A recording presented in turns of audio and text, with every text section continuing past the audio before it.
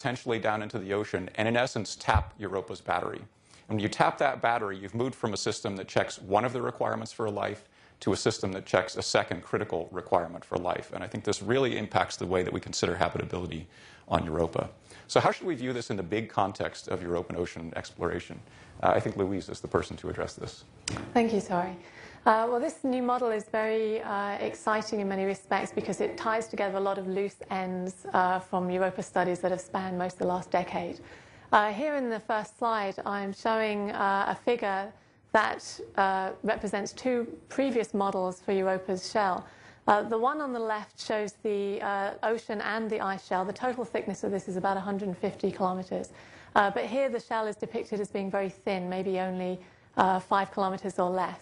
And the plumes that you're seeing here would be in the ocean. They're hydrothermal plumes from the floor, from where the ocean floor meets the mantle of Europa. On the right-hand side is a depiction of a thicker shell model, where the shell here would be about 15 to 30 kilometers. It's not quite to scale.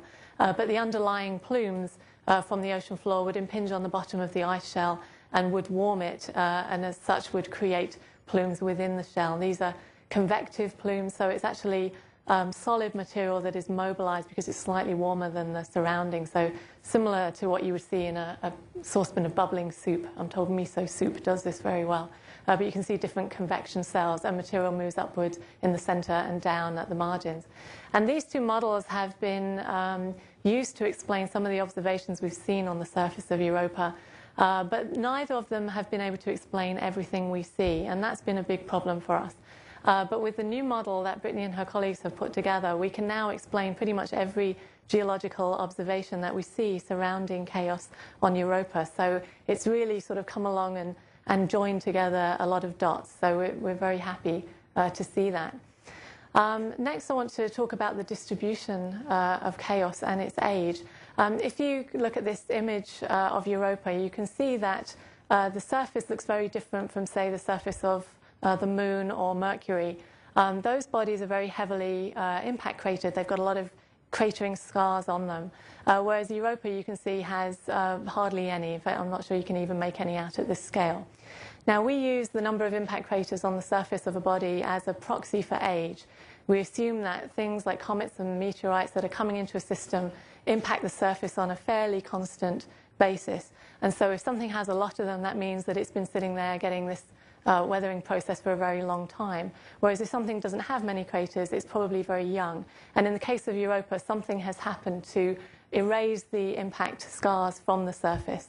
And in this case, it could be tectonic features, so faults and fractures on the surface that could erase whatever's come before. It could be some kind of cryovolcanism, and it certainly could be chaos. So if we can start the movie, please. And in fact, the average age of Europa is thought to only be about 60 million years. Now, on human timescales, that's a very long time, but in geological timescales, that's a blink of an eye. It was almost born yesterday on the surface. So Europa already has a very young surface age. And here we're zooming into Thera macula on the left, which Brittany talked about earlier, and a chaos very close to it, Thrace macula on the right. As you can see, they're both quite large. Thera is about 80 kilometers, maybe a little over 50 miles across. And notice that these are very different from their surroundings. They're both very dark. They have unusual scalloped margins. They don't look like a lot of the long linear features that we see that appear to be faults and fractures. These two arrows are pointing towards a semicircular fracture system that was once intact. We're looking at the two sides of it. And you can see that Thrace macula on the right has actually disrupted the middle of that. It's completely destroyed it, in fact. And so this shows that this chaos region overlies those tectonic features, and so it's much younger. So what we're showing here is not only is Europa's surface young, but chaos is very young still. And in fact, it's one of the youngest feature types, if not the major young landform on the surface. So it's very, very young. Here I'm just zooming out, showing you the equator. There's a big X just off the center to the left. Just to the south of that is Connemara chaos, which Brittany also mentioned earlier. But you can see all this brown mottled material over the surface. All of that is chaos terrain. It's very widespread.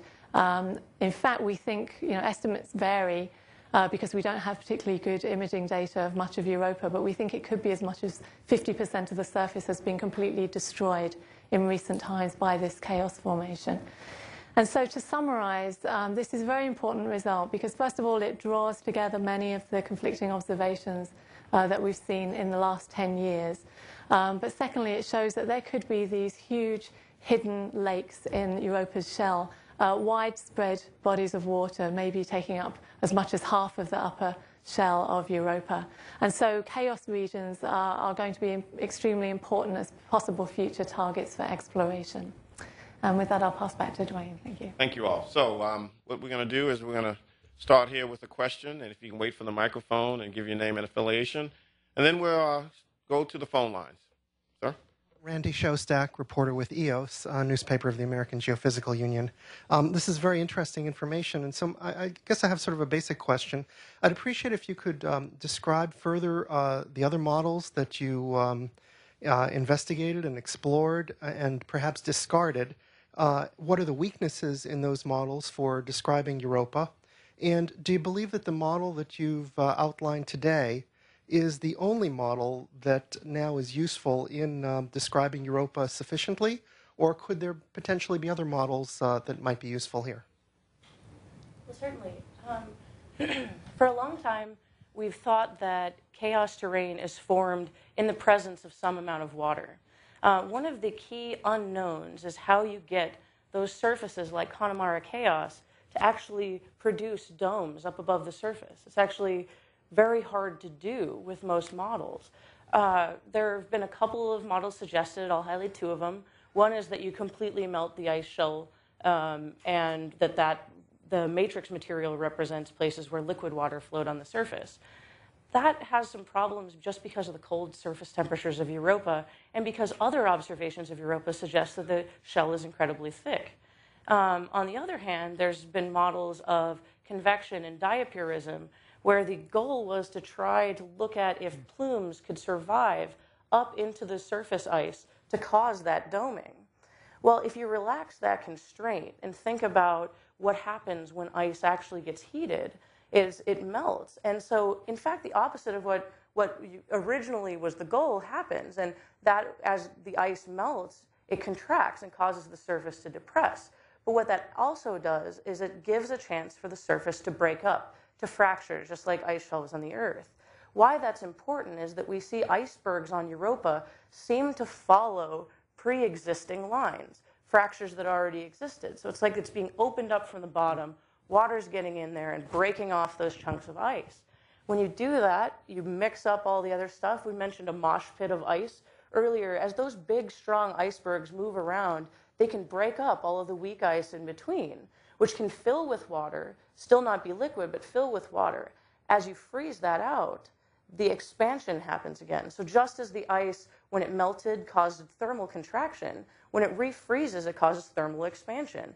And that gives you the extra boost needed to kind of pop that surface back up into a dome, because you've entrained salt-rich water into that matrix material, creating that kind of lumpy texture on the surface. So it's not the only model that's out there, but one of the exciting things about it is that it does kind of explain why we see icebergs, which might seem to make you think that the ice shell is thin, but also this matrix material in these domes, which indicate the ice shell is thick.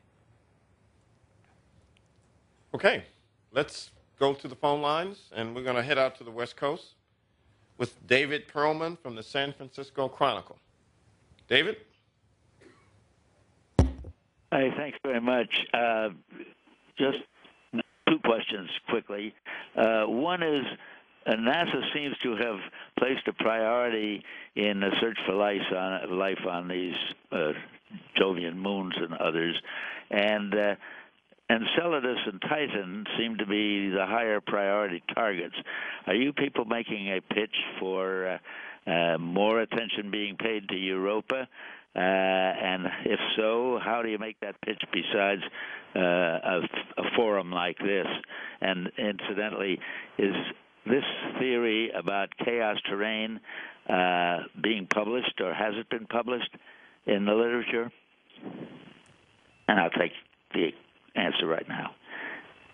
Well, I think what we're saying is that Europa continues to be an interesting priority for exploration, which it has been for 30 years or more. Yes, the paper has been published. It was just released, advanced online publication by Nature today, and will appear in the print version of the magazine next week. Can I just add to that?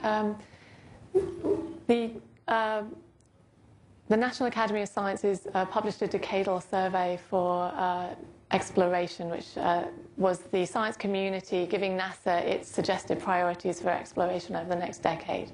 And I was actually part of the satellites panel that looked at both Titan and Europa, and they are both considered to be extremely important targets, and both have astrobiological potential for different reasons. But at this time, that panel felt that Europa was more compelling, partly because Titan does need some technology development to do certain types of missions there. So they are both very important targets, but at this time it was felt that the recommendation from that panel was that perhaps Europa was of a higher priority at the moment. Okay, I actually have two questions here. The first one is for Brittany from one of the .coms, and then for Tom Wagner. So the question is very simple. What are the next steps with presenting this and the data that you have now? I'm glad to answer that question. For us, the next steps with understanding chaos formation and whether this lake model really is correct is to look at the entire surface. There's still data to be used in the Galileo archives that we can use to compare this model to other models and really rigorously test it. And then we'll be ready to go on and test hypotheses in the future with exploration. And for Tom, the other question from one of the .coms, as the Earth scientist, personally, what are your feelings on what you're seeing here and how it relates to your research? Oh, I think it's fantastic. You know, we don't have that many of these examples even on the Earth of ice shelves collapsing. So anytime we can go and see something like this, and also the scale is tremendous. You know, that's one of the things. The Europa scale is a little bit bigger, but that in the future may be something that's more relevant to us here on Earth. So I think it's an exciting research example for us to continue to work together on. We have any other questions here? Go ahead. Yeah, I guess I'd just like to follow up on that last question that was asked in your response. During your presentation, you talk a lot about what the Earth might help us to, how the Earth might help us to understand Europa. If you can elaborate a little bit more on how Europa might help us to understand more about Earth processes.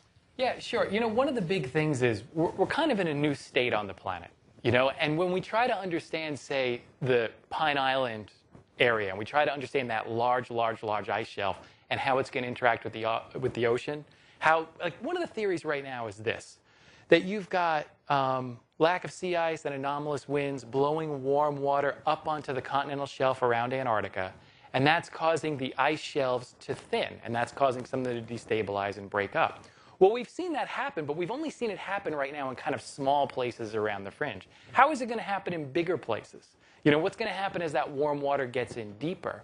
And so something that we're going to get are just simple things, even like geometric constraints, right? Like, you know, what's going to happen to a really thick area as it breaks up? And something that I didn't talk that much about, the Wilkins ice shelf that I showed first, the reason for that's so interesting is that it was kind of mechanical breakup in that the ice shelf had flowed out, and as it flows out in the ocean, it gets thinner and thinner and thinner. Just like I say, picture it like spreading pancake batter. You know, it just gets thinner as it goes out, and then eventually it destabilizes and breaks up, and it triggers. With the Larsen ice shelf case, one of the theories is that you had surface melting. So you had warming of the surrounding area, water formed, and then kind of like the Europa example, except kind of in the reverse way, that water percolated down, forced its way through cracks, created cracks, destabilized the ice shelf, and it could break apart along those things. So there's, you know, those are kind of two end member cases that we're trying to test between, and Europa is now another example for us to think about. Okay. What we're going to do is, actually, they've done such a great job explaining it. We have no further questions on the line, although we have numerous media that are listening in. So I want to thank you all for joining us. Obviously, information, go to www.nasa.gov. And thanks for joining us. Science never sleeps.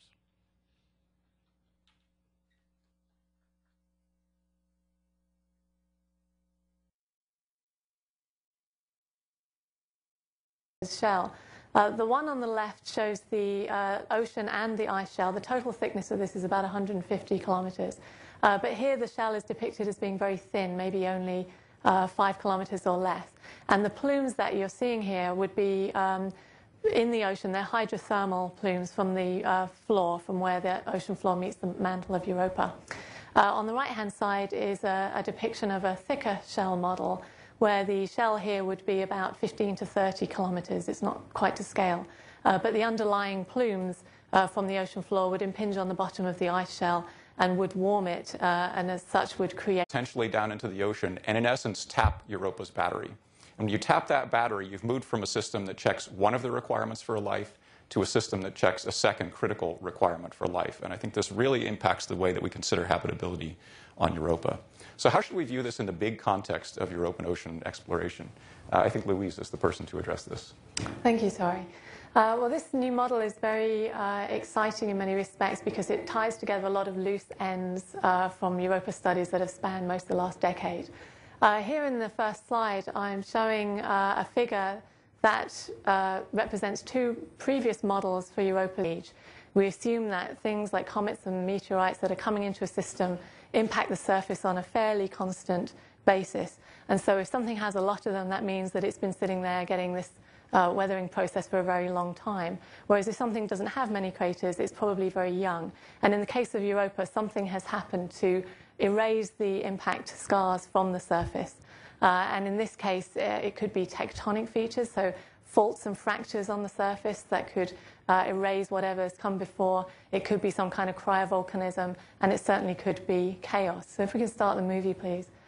And in fact, the average age of Europa plumes within the shell. These are convective plumes, so it's actually solid material that is mobilized because it's slightly warmer than the surroundings. So similar to what you would see in a saucepan of bubbling soup. I'm told miso soup does this very well.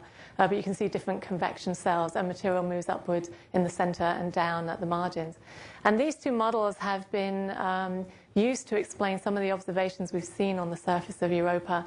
But neither of them have been able to explain everything we see, and that's been a big problem for us. But with the new model that Brittany and her colleagues have put together, we can now explain pretty much every geological observation that we see surrounding chaos on Europa. So it's really sort of come along and joined together a lot of dots. So we're very happy to see that. Next, I want to talk about the distribution of chaos and its age. If you look at this image of Europa, you can see that the surface looks very different from, say, the surface of the Moon or Mercury. Those bodies are very heavily impact cratered. They've got a lot of cratering scars on them. Whereas Europa, you can see, has hardly any. In fact, I'm not sure you can even make any out at this scale. Now, we use the number of impact craters on the surface of a body as a proxy for age.